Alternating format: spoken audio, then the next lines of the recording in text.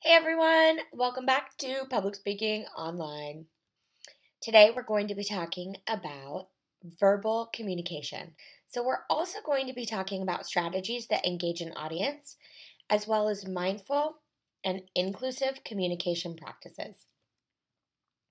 Now, language can be used in a lot of powerful ways. It can create imagery, connect people, also divide them, and bolster a speaker's credibility. So let's start with the power to create imagery.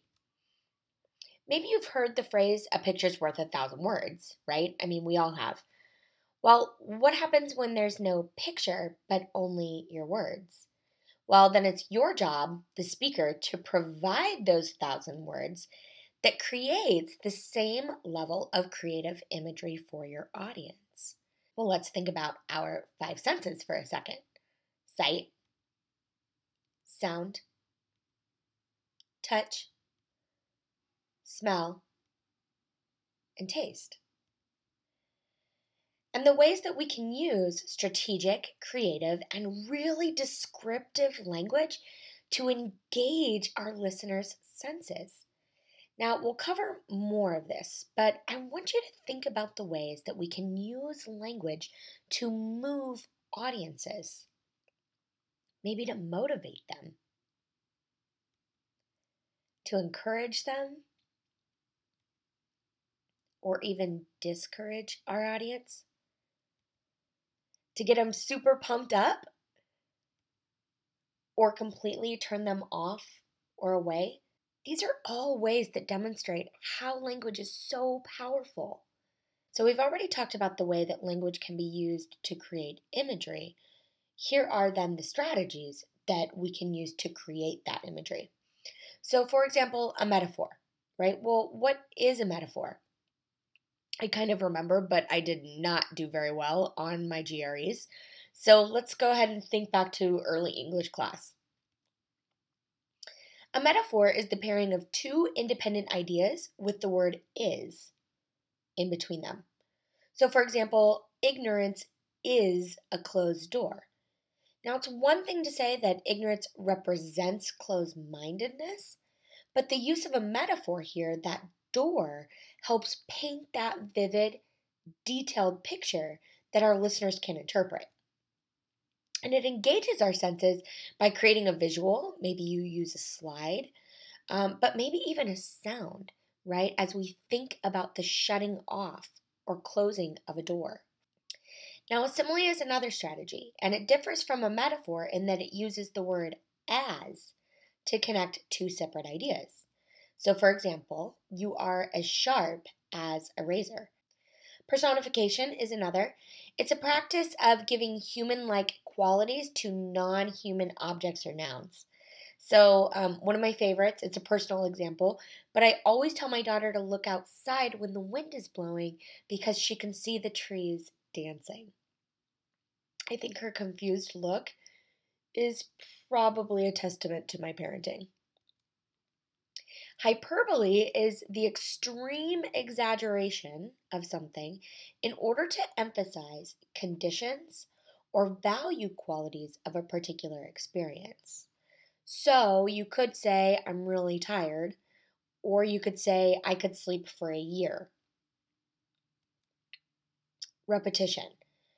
Powerful speakers tend to engage in repetition, but why? Well, one, it helps commit things to memory, for example, through alliteration. Now, alliteration is when an audience arranges their speech topics, their content, maybe even the words of their speeches during the transitions by using the same letters or sounds. I'm going to totally mess this up. She sells seashells by the seashore, right? Say that 10 times fast or whatever other one reminds you of the same type of thing. Now, alliteration and repetition is also a common business practice. Think about, for example, a sales manager, right, who's trying to develop like a team slogan or training tools. So for Jaguar, it's don't dream it, drive it, or Intel inside. You never put a better bit of butter on your knife. That's from Country Life Butter. So if you haven't already, pause on this slide and take a moment to complete the chart using some examples of your own so that these linguistic strategies really come to life as you work to create imagery. And here's another practice. Take any one of the following 3 sentences that you see here, and in its place, create a word picture for your audience. So one example might be that you could say, the food tastes great.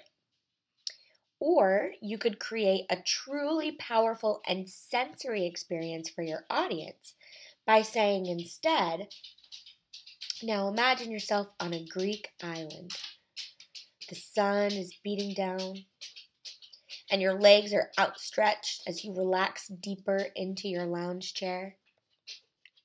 Suddenly, the rich aroma of fresh, baked pita bread comes by with lemony olive oil and spiced chicken, which fills the air. You know it's time for lunch. So now it's your turn. Give one of these a try, and remember, you will be picking one to share in your discussion board this week. So then let's take a step back and talk really quick about mindful speaking. Knowing the origins, history, and meaning of our language has power to shape listener perceptions, but also to empower you as a speaker to consider all the various ways our language can be interpreted. Etymology, for example, is the study of word origin. So did you know that the Greek word androgen loosely translates to English as man? It's appropriate then that we have the word androgen when we refer to male sex hormones.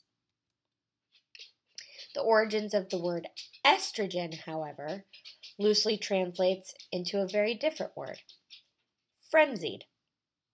Quite a difference, don't you think? Now we can think about denotation, or the dictionary definition of something. Now, pardon my language in advance because I'm using this to prove a point, but if you were to look up the word faggot in the dictionary, chances are you would see it defined as a bundle of sticks. But then how did that word morph into the derogatory term that it has become? Now, perhaps you already know, but during Nazi Germany, men who were suspected of being homosexuals were actually brought into the town centers and quite literally burned at the stake. Knowing the history, origin, and the roots of our language is increasingly important as we start to speak to more global and diverse audiences. Much of our current vernacular even has roots in early medical terminology, such as the term idiot, moron, or imbecile. Did you know that those were late 18th century terms that they used to medically refer to one's IQ level? Or how about this one? Maybe you've heard the phrase, no can do. Now, that's a phrase that originated in the United States during the time of early Chinese immigration, and it was actually used as a derogatory and oppressive phrase to make fun of the way that native Chinese speakers made attempts to learn English. So it's important to take a moment, really is what I'm saying, and research the background, roots, and origin of certain words. And if you want a little fun homework, do it yourself. Take the word uppity, crackhead, or what it means to use PC language, and then find out how these terms have evolved since their early inception. As you do, you will find that many English phrases have complicated roots in racial relations, social stigma, and even political correctness. Finally, it's important to think about the ways that words carry connotations, or their cultural and contextual definitions, and how these vary from their literal or dictionary ones. Why? Well, imagine that you were speaking to an audience with a second, third, or even fourth language speaker in the crowd. The translation of the word bitch, classic example, I know, would carry a very different literal definition from its slang connotation. Now, hopefully, you're not saying that word in a speech anyway, right? We can think about that as a trigger word, for example, for some. What are trigger words and what makes them trigger some? Trigger words are basically those that elicit really strong emotional reactions from individuals. And oftentimes they come from having had a negative past experience or trauma of some kind. Trigger phrases in my family, if I can be real for just a moment, include jokes or phrases around suicide. I'm really sad to say this, but just about 2 years ago, my uncle ended up taking his life.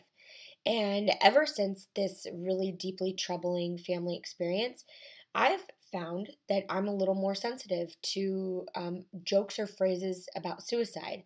So when someone says, like, oh, I just want to die, or I just want to kill myself, even in jest, I pick up on that, right? And it kind of has a weird resonation within me.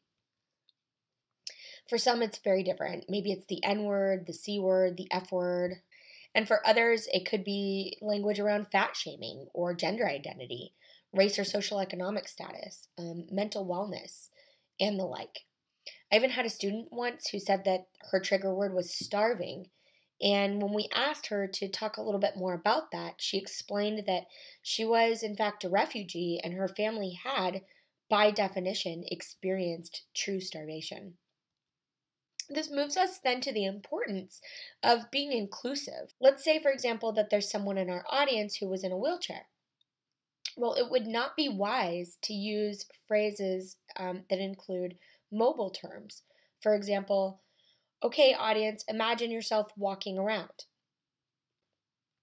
Inclusivity is really language that is sensitive to, mindful of, appreciative, honoring, and respectful of all of our experiences and our various identity backgrounds. Now, I know that that can seem like a challenge, even a daunting or a time consuming process. And one time, I even had a student who said, why would I even bother when everything I say could potentially offend someone in the first place? And I get that. I understand the sentiment, but also let me suggest that as a public speaker, it is your ethical responsibility to choose language and design your messages around your audience. I would also say that it's not about changing who you are or your entire language use. It's really about just making some very small adjustments to your speech that I hope you've learned can have a really powerful impact. So, to conclude, let's remember language is powerful and carries a lot of cultural, political, and personal meanings for us all. It's important to be mindful of potential and even well intentioned exclusive language terms and phrases when preparing a speech. So, take some time, think about what you're going to say, and consider your audience. Thank you.